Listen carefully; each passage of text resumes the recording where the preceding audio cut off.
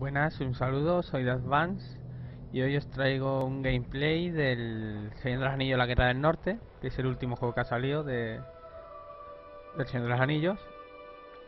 No he jugado nada aún, apenas he visto unos cuantos vídeos en YouTube. Y bueno, más que nada es para enseñárselo a un colega, a un amigo, que aún no se lo ha pillado, y para ver si le puede gustar, si no le gusta, y para todas aquellas personas que no conozcan mucho este juego, ¿no? En mi caso se puede elegir entre estos tres personajes, cada uno tiene sus propias habilidades, sus propios talentos, sus propias habilidades. Y bueno, yo voy a elegir a Eradan, Montaraz Dunedain, porque puede usar el arco y la espada a la vez. Espada a dos manos, espadas de una mano también. Vale.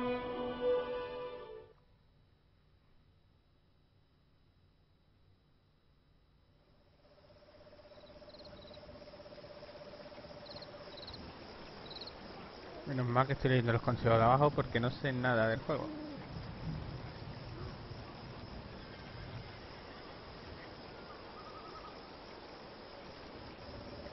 Omitiré vídeos de la campaña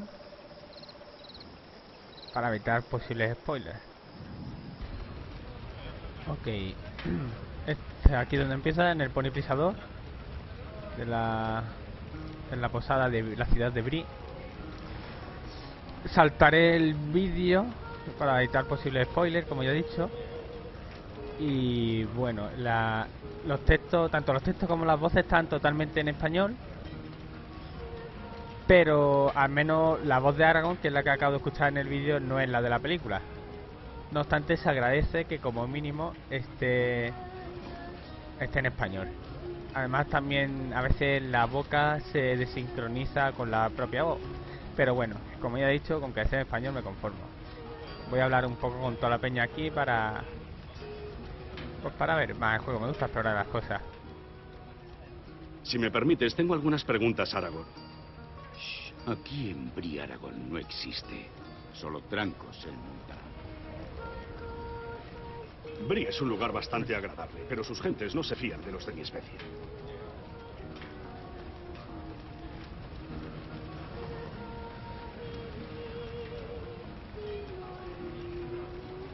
¿Qué tenemos aquí?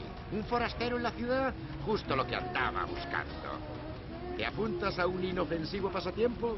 Puedes ganar. ¿En qué clase de pasatiempo estás pensando? Vaya, no es más que un juego de enigmas. Me encanta jugar a las adivinanzas, pero en la ciudad ya conocen todas las que me sé. Apuesto a que puedo ganarte. No es la primera vez que juego a los enigmas. ¿De cuánto dinero hablamos? Es muy sencillo. Apuesta tu dinero y yo te plantearé un enigma. Si me das la respuesta correcta, doblaré la cantidad. Pero si te equivocas, me quedaré con las monedas. ¿Qué me dices? Muy bien. Dime tu enigma. Primero tienes que apostar tu dinero. ¿Cuánto deseas apostar? Recuerda que puedes doblarlo si eres lo bastante listo. Bueno, voy a probar con una monedita de plata. Ya está. Pero recuerda, tienes que responder deprisa. Nos estamos jugando dinero de verdad. ¿Estás listo? Sí. Dime tu enigma. Fallemos. Dime algo que es tuyo, pero que los demás usan más que tú.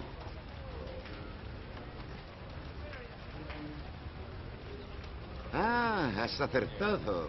No te falta inteligencia. Era fácil.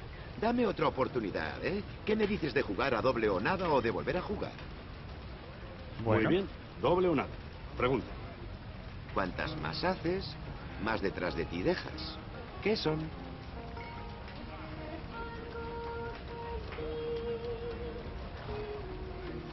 Correcto. Tienes una mente aguda, no has fallado. ¿Otra vez? Muchas gracias. ¿A doble o nada? Otra vez, venga ya, hombre, págame. Ya es Mamón. suficiente. Gracias por el juego. ¿Y la moneda? Hasta luego, Lucas. Vamos ya aquí a... Bueno, antes de salir debería a ver si podemos hablar con más peña. Ahora. No te había visto. Tengo la cabeza en las nubes. Te veo muy triste. ¿Tienes algún problema? Ah, no. No se trata de un problema. No. Es más, verás, estoy enamorado. Ya. ¿Y de quién estás enamorado? Se trata de Idona Campanilla, mi novia de la infancia. Siempre he sabido que estamos hechos el uno para el otro, pero a su padre no le gustan mis planes. Ha dispuesto ya su boda con el herrero, Elmund Maleza. ¿Y ella está de acuerdo con esta boda? Esta es la cuestión, no estoy seguro. Siempre le decía lo mucho que la quería cuando éramos niños, era como un juego. Luego nos hicimos mayores y ahora resulta más difícil decírselo. Deberías decirle lo que sientes antes de que sea tarde. Quisiera decírselo. Mira, este colgante pertenecía a mi madre. Quiero dárselo a Idona como muestra de mi amor. Pero la cadena está rota y Elmund el herrero es el único de la ciudad que puede repararla. Pero si le llevo el colgante, seguro que sospecha algo y me echa. Venga, hombre, ¿esto qué es? ¿Dragon Age? No tengo tiempo para tus pequeños problemas. Tengo graves asuntos que atender. Ve tú con los huevos. Quiero matar a Orco.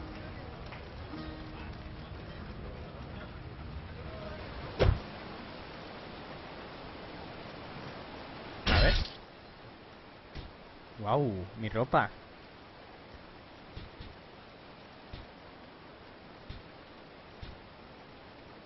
Para la mano izquierda, para la mano derecha. Ah, que hay una espadita de 2 manos, ok. 40 flechitas. Ordena incluso el valor. 254. Guau, habilidades.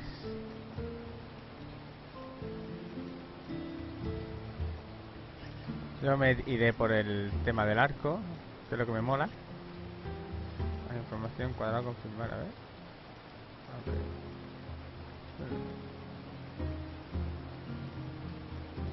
Ok, va. En cuanto pueda, diario, hornos. Viaje hacia hornos, fuerza, destreza, cuerpo a distancia y armadura. Estadística del juego. Anda, mira, el número de muertos, todo 0.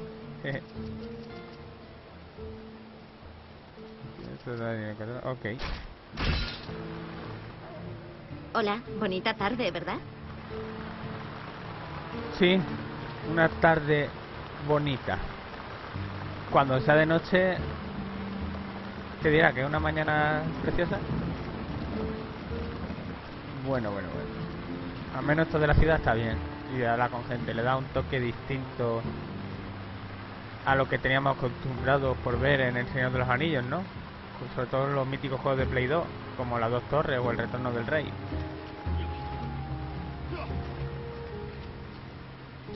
A ver, proceder o crear una tuya.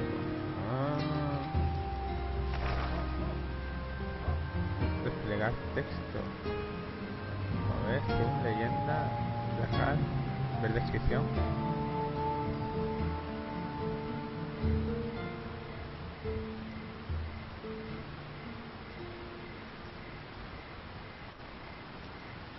Estoy leyendo.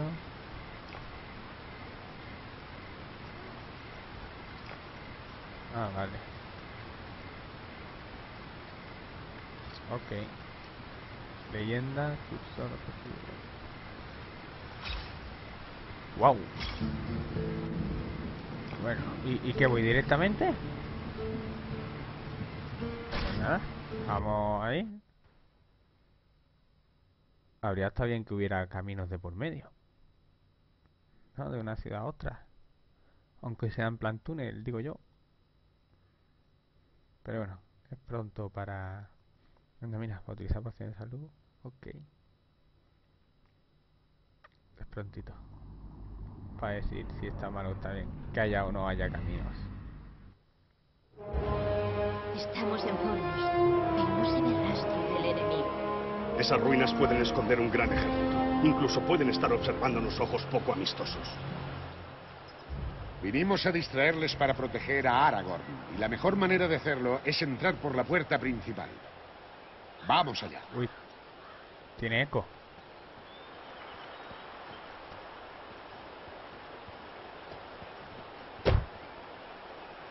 A ver, pulsa cada vez el ataque y se tengo que meter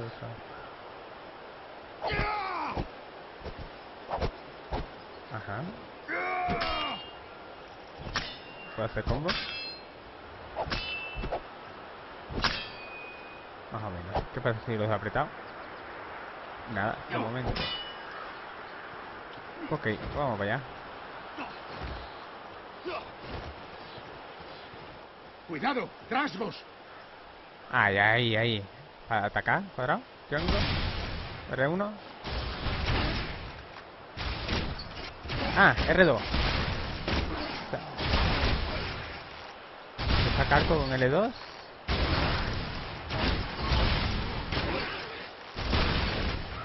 Y con R2 se dispara. Mira, le dan toda la cabeza y se queda nota ahí. Ok. Pulsa el triángulo. Lo probaré con el arco a ver si hace algo guapo.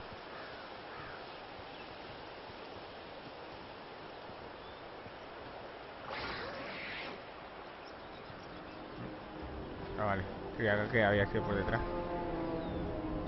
Pero pulsa el triángulo para atacar.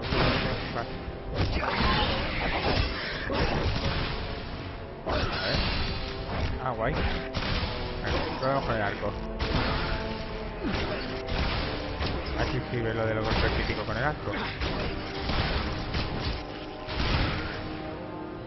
Vamos ya, dispara a la cabeza. ¡Qué bueno!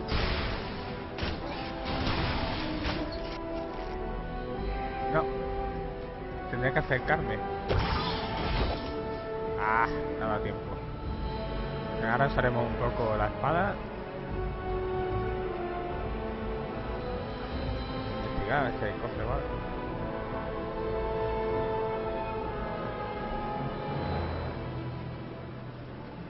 ¿Y esto? Esto será un barril que explota seguro.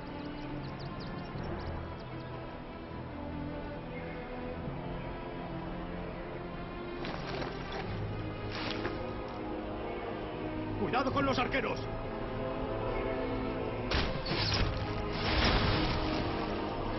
Pues no explota, se rompe pero no explota. Ahora que va a estallar la espada, tengo que usar el arco. Headshot. Vaya.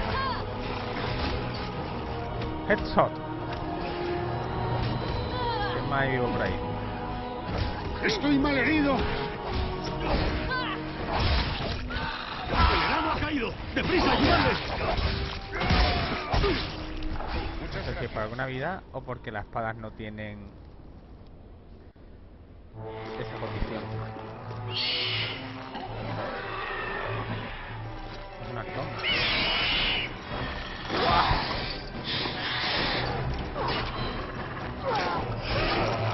Un águila que diga, perdón. No, deja sordo. Estoy con los auriculares 5.1. Los AX Pro Triton.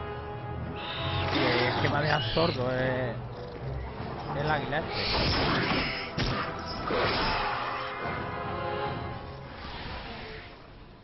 Por el señor de las águilas. Guau, que de peña.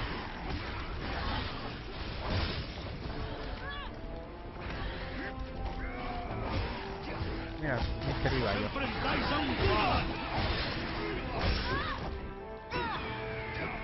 Entrad en este poder luminoso y seréis curados. El escudo porque yo aún estoy recibiendo muchos palos.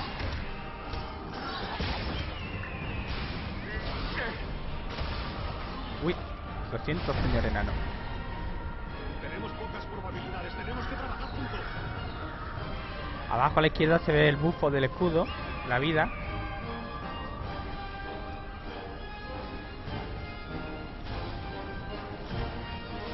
Hagamos la habilidad especial del arco. ¡Toma ya! Encima disparo en la cabeza, 400. Corre, rueda, llega rápido. ¡Guau! Subí de nivel. Cubierto dentro de su esfera luminosa.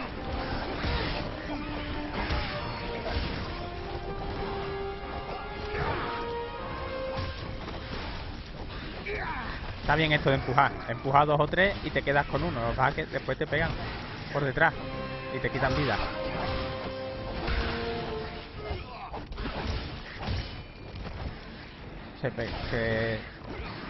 con R1 más cuadrado es como los quitas del medio, como lo empujas. ¡A la batalla! A ver, R1 en triángulo, ¿qué hace? Nada, que llegue.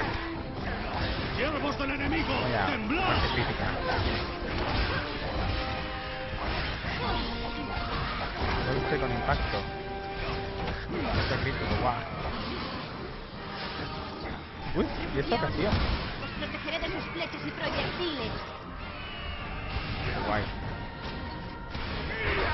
¡Ah! ¡Estás entre el martillo y el yunque, maldito! Vamos a... Toma ya, golpe legendario.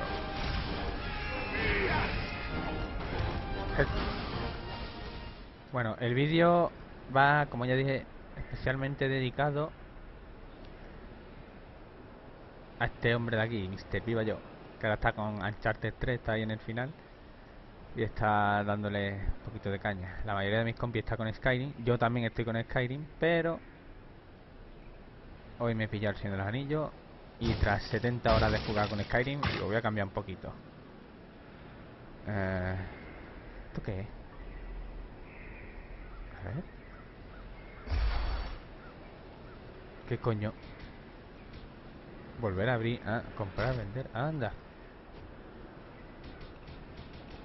Esto. Vale, la quita perfecta. Ambas contadas. Ambas contadas. ¿Sirven para algo? Es que como cogí algo que me dio una misión, yo tengo mis dudas. Pero bueno, lo vendo todo.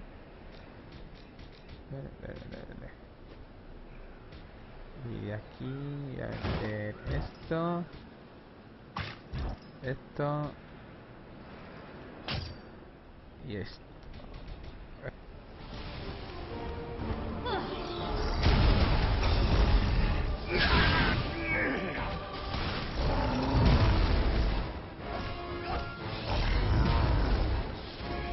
Coño, ¿cómo me ha dado?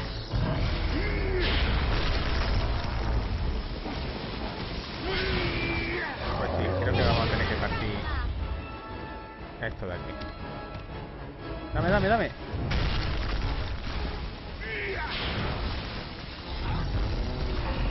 Estoy aquí.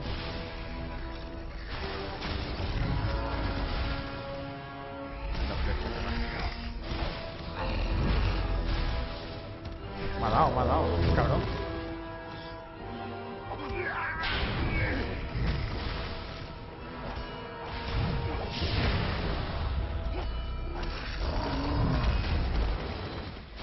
Hostia, pepinazo. Y otro. ¡Yo! ¡Que me mata! Una potita también.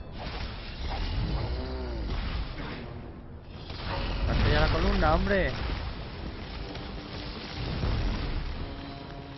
Pues no, no pasa nada por partir columna. Toma, castañazo.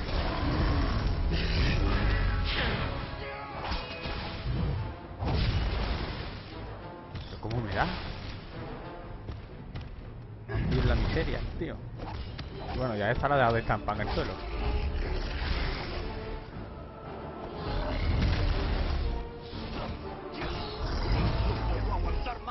Tarde. Aquí, si necesitas curarte, ven a mí. Me queda una fecha.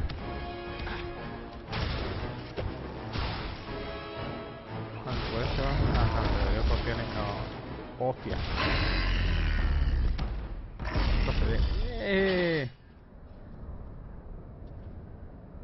Escudo de no sé qué. ¿Quién quiere escudo? ¿Enano? Es que yo no sé con qué va este. A ver.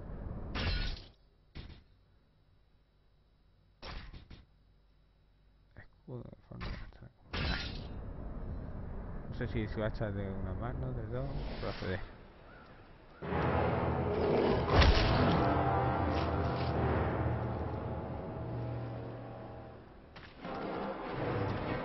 Viene alguien. Mira, lo hijo de Elrond. Aunque yo creía que Arwen era hija única. Superar a un troll en combate no es una pequeña hazaña. Bueno, pues voy a dejar de grabar ya en breve. Así que espero que al menos hayáis visto suficiente del juego para saber más o menos si os puede gustar o no. Haré, si veo necesario o si me da la picada, futuro gameplay de la Guerra del Norte. Espero que os haya gustado y hasta la próxima.